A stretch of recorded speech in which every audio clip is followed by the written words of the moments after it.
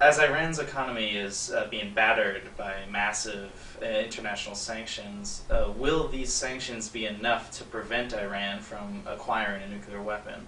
Well, by all estimates, the sanctions have been working. There is tremendous amount of economic hardship in Iran today. The Iranian rial have lost, some say 40%, others say even up to 80% of its value. The public is extremely unhappy.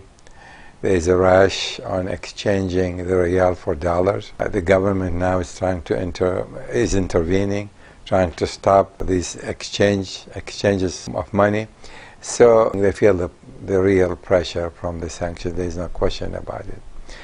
Now, as to whether this is going to convince them to stop their nuclear program or meet the demands of the IAEA in terms of shipping outside the country all the uranium that was enriched to 20%, stop the production of such uranium, that is something that I don't believe is going to happen anytime soon.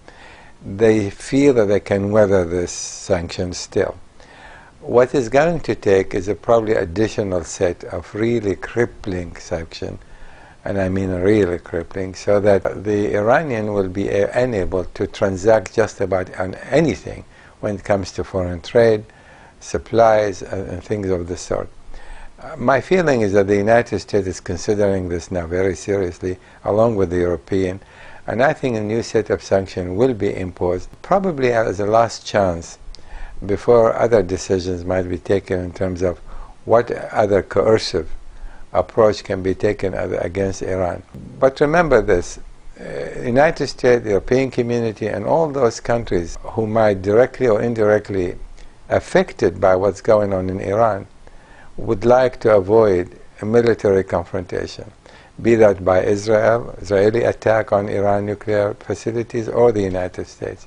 And there's no doubt in my mind, and Israel too would like not to attack if it can ensure that Iran is prevented from acquiring nuclear weapons. But then that remains to be seen. Will the Iranian heed, or will the Iranian be prepared to take a chance and continue with their enrichment of uranium? We'll have to see. I guess for the next 2 or 3 months we will have a much better picture. Let's say an attack does occur.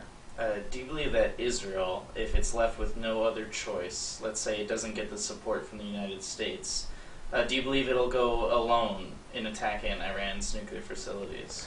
I think you can play a couple of scenarios that might compel Israel to go alone if it's necessary. One is that the Israelis conclude that Iranians have been able to transfer much of their sensitive technologies and centrifuge into the new facilities near Qom, which are pretty much impregnable to air attacks. And still the United States hasn't decided to do something about it. That's one possible scenario. The other possible scenario is that if the Israelis conclude that Iran has reached the point of no return, so to speak, namely have been able to acquire the necessary technology to produce a weapon, and they can actually assemble it in a very short notice. And again, if the United States still does not act, Israel will act alone if this would be the situation.